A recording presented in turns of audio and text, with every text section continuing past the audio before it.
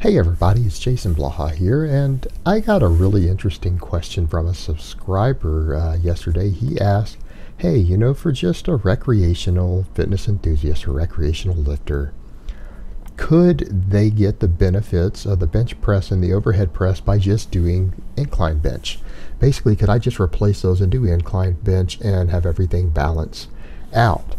Now, at first, that sounds like a good question because a lot of people consider the incline bench to be a better bodybuilding style movement than the flat bench. Some people would argue for certain athletic endeavors that it's better. And there's a certain amount of truth to that just because of the more focus on the upper chest, in some cases getting that deeper stretch on the upper chest. For a lot of people, it can be an exercise to really bring up the chest as a weak point, putting a heavy focus on the incline.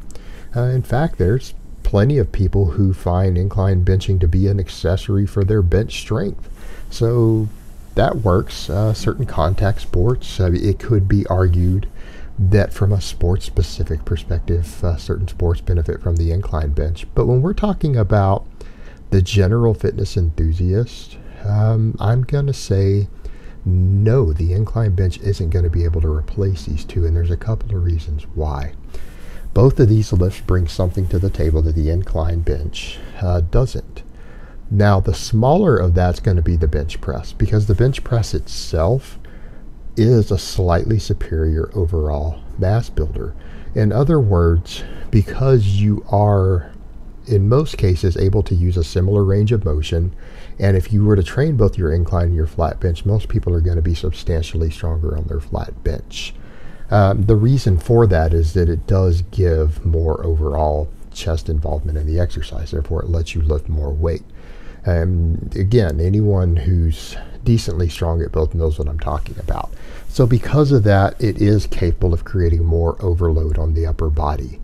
It's different when you can increase weight used by reducing range of motion, but that's not necessarily the case on the bench unless you're arching a lot. So the point is, the bench press itself allows for slightly better overall muscular development in the upper body compared to the incline. Again, assuming you're performing the bench press correctly.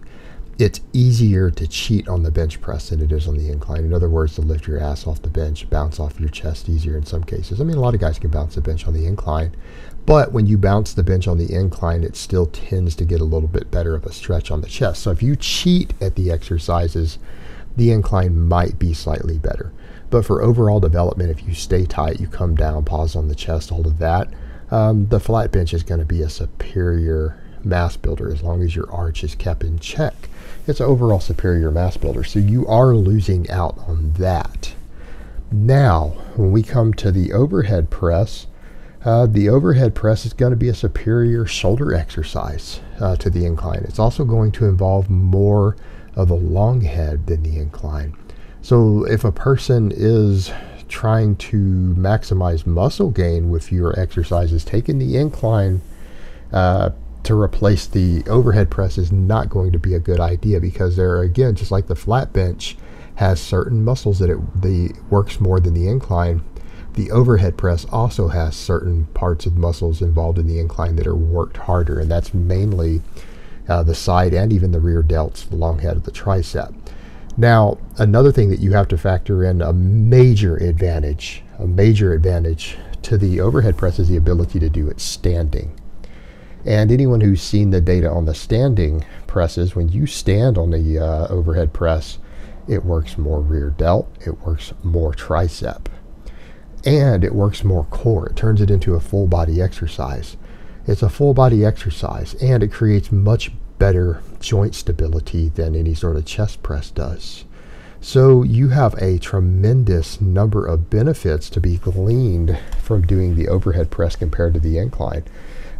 It's almost to the point to where, because you have the ability to stand, it has the ability to create a more balanced shoulder structure, better tricep development, all of these things, and still work the upper chest. Maybe it doesn't work the upper chest quite as much as an incline, but it does work the upper chest. If you were looking for overall mass, overall athleticism, overall performance, if anything, you should be considering replacing the incline with the overhead press.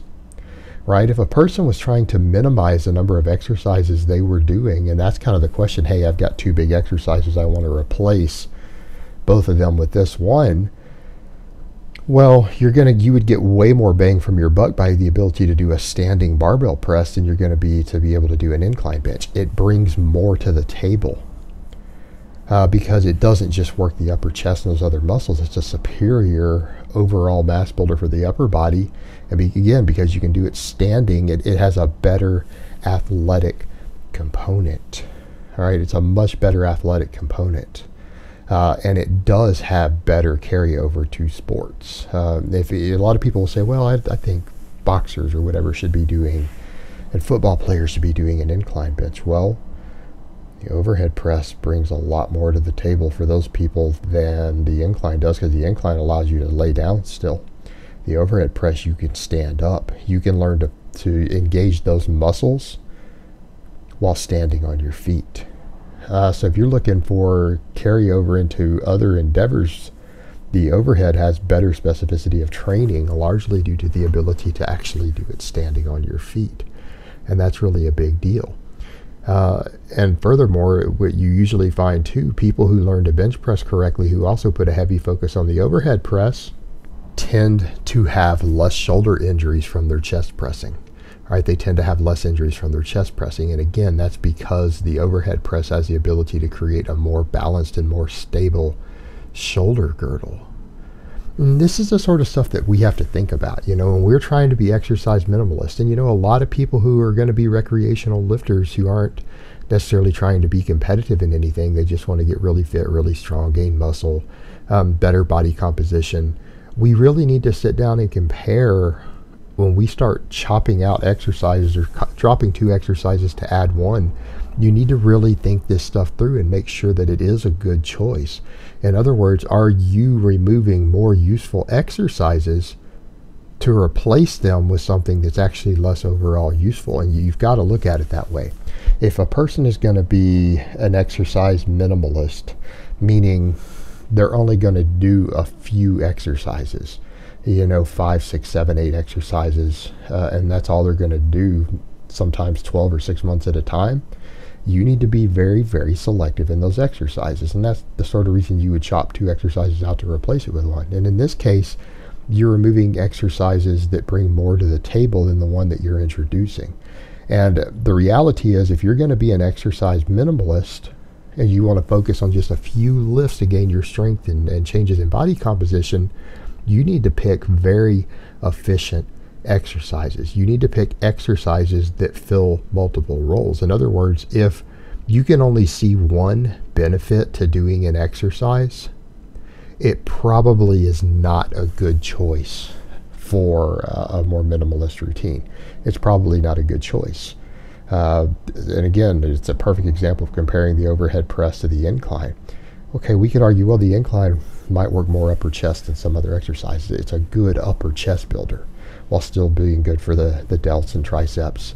And hey, that sounds pretty good till you realize that the overhead press is better for the delts and triceps than the incline is. The overhead press also brings injury prevention balancing to your body. It has a better athletic carryover because it's standing on your feet. And that's a big thing to look for, a real big thing to look for. When we start discussing minimalist training and reducing exercise variety, you need to be gravitating towards more exercises where you stand on your feet, because they're going to build more muscle and more strength through your whole body. So you need to have actually a very small selection of exercises in your routine to where you aren't standing. You can get away with a couple.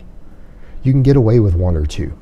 That's probably reasonable if you're going to be a minimalist. But the vast majority of your exercises need to be exercises where you are standing on your feet. You're going to get a lot more out of it for your overall fitness, your overall athleticism, your overall muscle gains, your overall strength. There needs to be a heavy focus in that direction. And so the last thing you want to do is to take a major compound exercise that you can stand on your feet and replace it with an exercise that allows you to sit or lay down. That's the last thing you really want to do. The only difference is certain exercises you may not have a choice. If you want to work your chest correctly, there aren't many exercises out there that I can think of that's going to allow you to stand on your feet and still get maximum chest involvement. So that's kind of the exception. But that's why you have the flat bench. And you certainly wouldn't cut out overhead pressing, particularly standing pressing for these, unless you were going to do a very high exercise variation routine. All right, guys, but that's really all I have to say on that today. I hope it's been informative, and I will talk to you guys next time.